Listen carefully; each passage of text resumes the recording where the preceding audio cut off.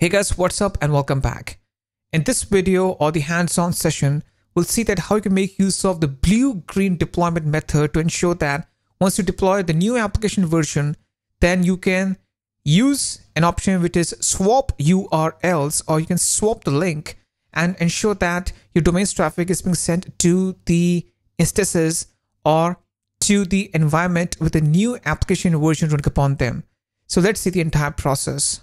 Now, as you see that this is the same application that we have been working upon, and in our previous lecture, I showed you that how you can make use of the immutable deployment policy to update your application version. So if I go to the left-hand side environment and click on the URL, you will see that it produces a page with a green colored background. And if I just go back to the other environment, so let me just go back to my prod environment.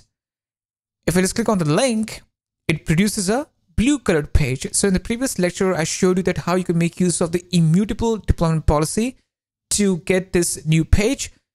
And we have updated the source code or the application version. Now, I want to make sure that this prod environment URL or the link is the main link that my domain traffic should be pointing towards to. So my domain's traffic should be sent to this link, which will show me the blue colored background web page. So let's do one thing. I just go to my services and I open Route 53 or Route 53 under networking and content delivery section. And once I just go to the Route 53, I just go to my hosted zones. I click on my domain. Now I just create a new hosted zone, create a record set. And so this is my hosted zone for my domain. I just go on the top and click on create record set. And this record set will be sent to the alias record or the target.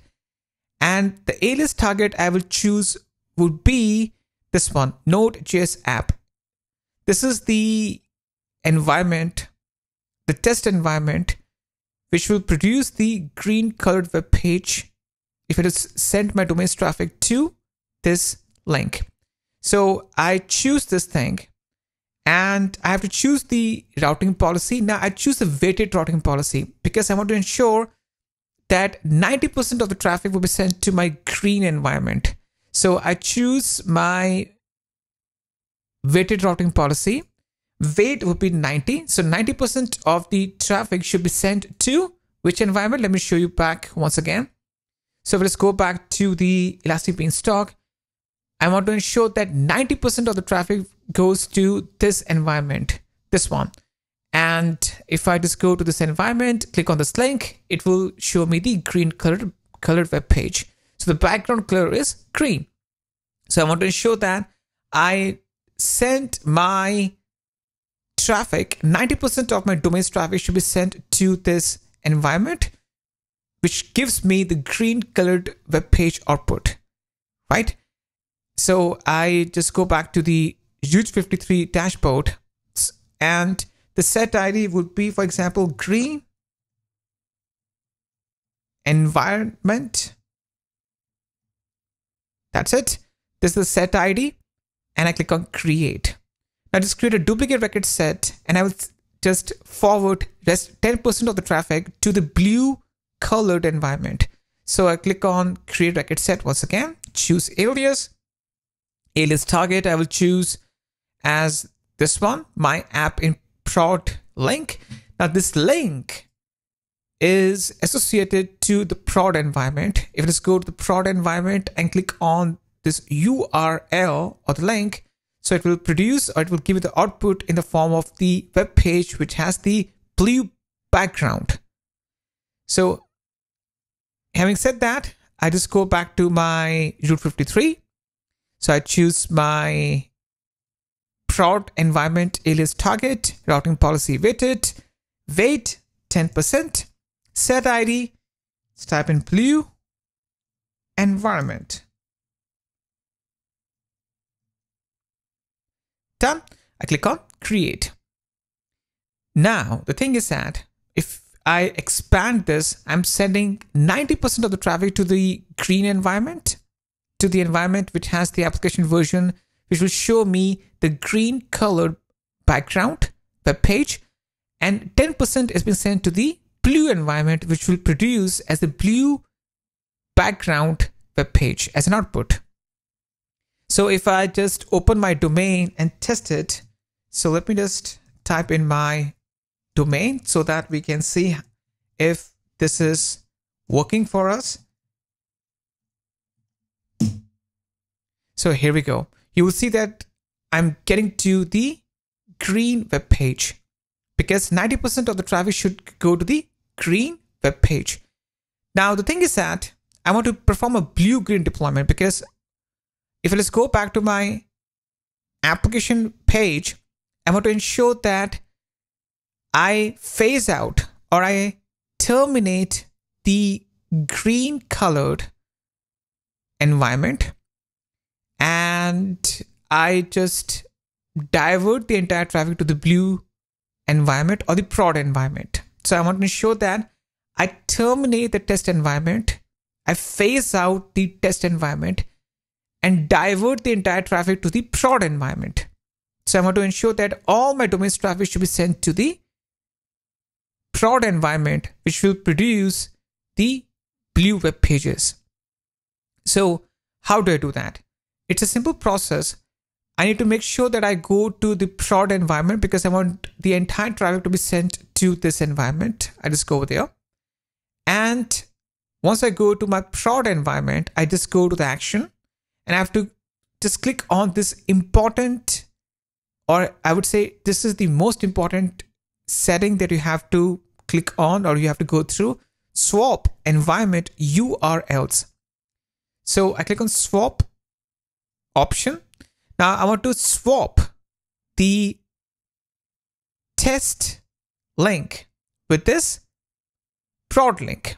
So I choose my, I would choose my prod link, and I want to swap this with the test link. So what it will do is that it will highlight this production link as a main link. So we are swapping the URLs.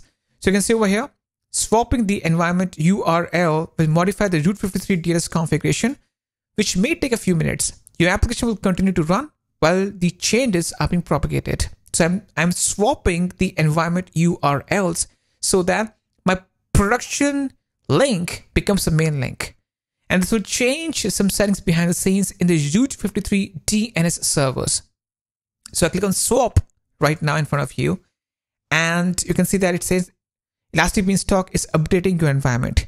Now this takes a few minutes to come into action. The swapping is done, but if I just go to my domain, let me just go to my domain real quick so that I need to ensure that it works fine for us. If I hit refresh, let's see if it works, because it takes a few minutes for this to be up and running. So let's wait, because once we swap the URL, then in that case, the entire domain's traffic will be sent to my production environment or the prod environment, the advanced environment link, so that I can just get to the blue pages. And once this testing is successful, I can terminate my test environment, which gives me the green web pages. So we need to wait for a few seconds and see if it comes into action. By the way, we can do one thing in the meantime, because the prod environment is up and running.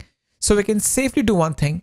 We can just go back to the application page, and we can just go to the test environment, go to actions, and click on terminate environment. Because our prod environment is up and running, we have swapped the CNAMEs for environments. So we have done the swapping.